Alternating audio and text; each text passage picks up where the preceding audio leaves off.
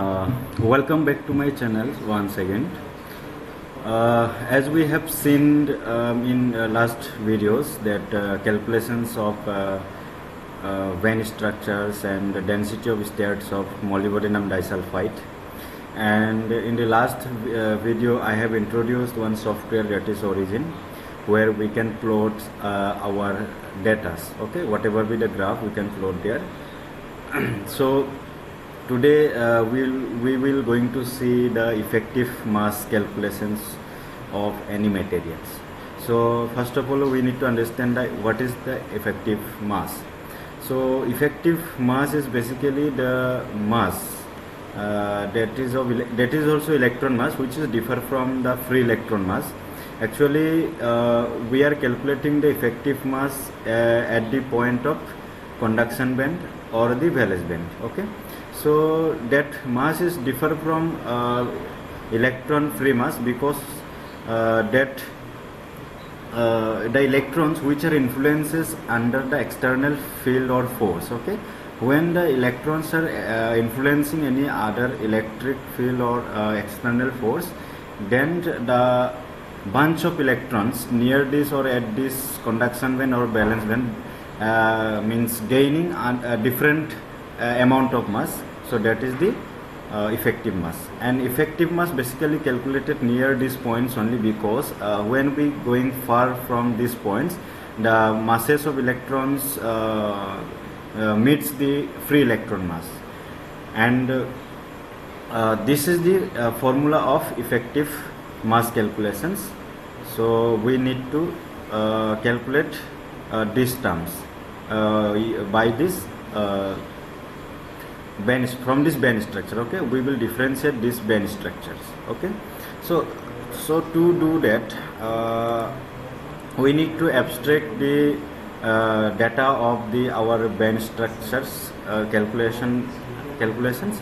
So in Origin we can insert the data and we can plot. So plot will be seen like this. So this is, I have taken high symmetric points of this molybdenum disulfide, and I will abstract some points near this valence band and conduction bands. This is my conduction band. I will abstract some points from this conduction band. So that will be seen like this. Okay, so this is my abstracted points. Okay, this is my abstracted point. This is my wave vectors, and these are my energy values. So this will be seen like this. Okay, so this is, I have abstracted some values near this conduction bands. Then as this is in the lattice, means Brillouin zones, though I need to convert these points to the real lattice. Okay, so to do that I need to multiply this value with the 2 pi, and I need to divide it by this value with the lattice parameters. So for molybdenum disulfide I got this lattice parameters. Okay, so after means this is the conversion of from Brillouin zones or the reciprocal space to the real space, and I also multiplied these energy values to the charge of an electron. Okay, so I have converted from electron volt to the joule. Then I need to do this differentiation of this curve. Okay, so to do that differentiation of this band structures. Okay, so I will get the differentiations of this curve. Okay, so I can do this using this analysis options in mathematics. As I can differentiate. Okay, I can double differentiate this curve. Okay, from here this curve number is showing this 7. I can choose this differentiation order. So I can differentiate this double order differentiation. Okay, so after differentiating this curve, so I got this. I will be have these values. Okay, so I will be have this double differentiation value. Okay, so from here I can abstract one value, and then I can put in the effective mass formula. Okay, so we can see it here. Okay, so this is my differentiation value. Okay, this is for conduction band, sorry, this is for valence band, and this is for conduction band.